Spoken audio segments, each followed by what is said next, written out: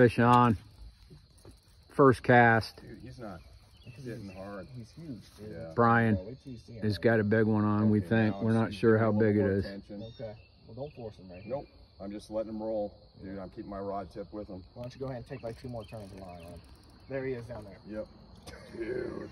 Are you serious? Yeah, you see how big he was? Oh my gosh, all right, let him man. run right here, Brian. Yeah. You're good. Let him go right there. Let him go. Let him go. Oh, he's huge. Yeah.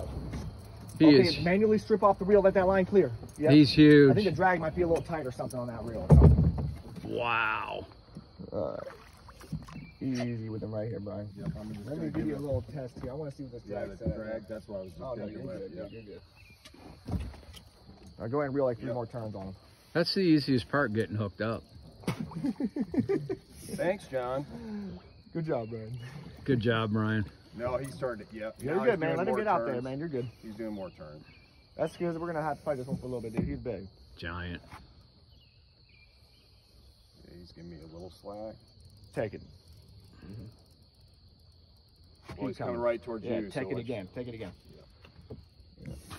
Now, if you look at the angle of your rod right there, right now you're standing like 11 o'clock. So I would emphasize on trying to bring the rod tip up a little higher as an extension of your forearm, so you don't bring him like this right here. So if your thumb